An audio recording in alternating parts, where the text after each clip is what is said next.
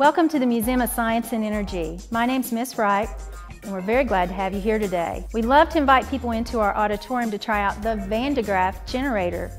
If you're not real familiar with Van de Graffs, they produce static electricity. They do a little bit something unusual to your appearance when you try them out.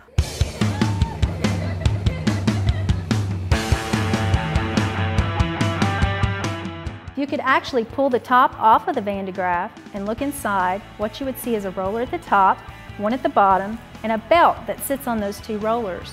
When we turn the motor on, that belt starts to spin really fast, and as it spins, there's a little metal comb that strips away electrons. So the Van de Graff builds up a very strong positive charge. When we have a volunteer stand on our insulator, they put their hand on the Van de Graff. It steals some of their electrons and makes them a very positive person.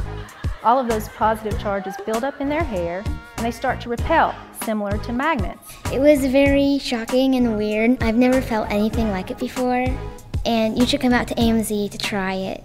This is Miss Wright at the American Museum of Science and Energy. If you would like to try the Van de Graff, come and join us in Oak Ridge at the museum or check out our website at amsc.org.